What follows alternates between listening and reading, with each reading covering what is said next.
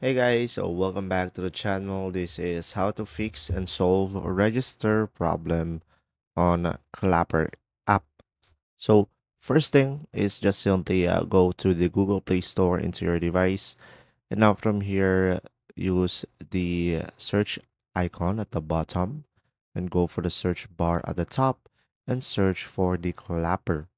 Now from here, open the app over here, and after that, just simply tap the three dots on the top right, and you should be able to see here enable auto update. So for the first solution, just make sure you are running the latest version of the app.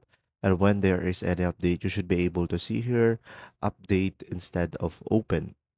Now, another option that you could try is just simply go to your settings into your device. Now go to the apps over here, and now from here, just simply find the Clapper application and tap on it.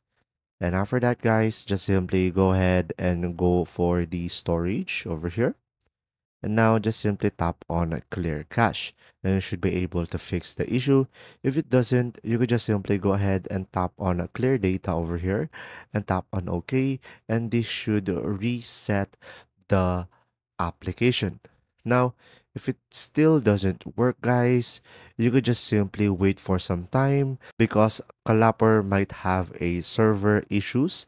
So just simply wait for the customer service of Clapper to fix it, and just simply wait for some time or some update to fix this issue. And sadly, you cannot do anything after that, and just simply wait for the creator of the app to fix the issue.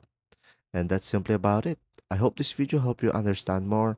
If you do, leave a like, and thanks for watching, guys. See ya.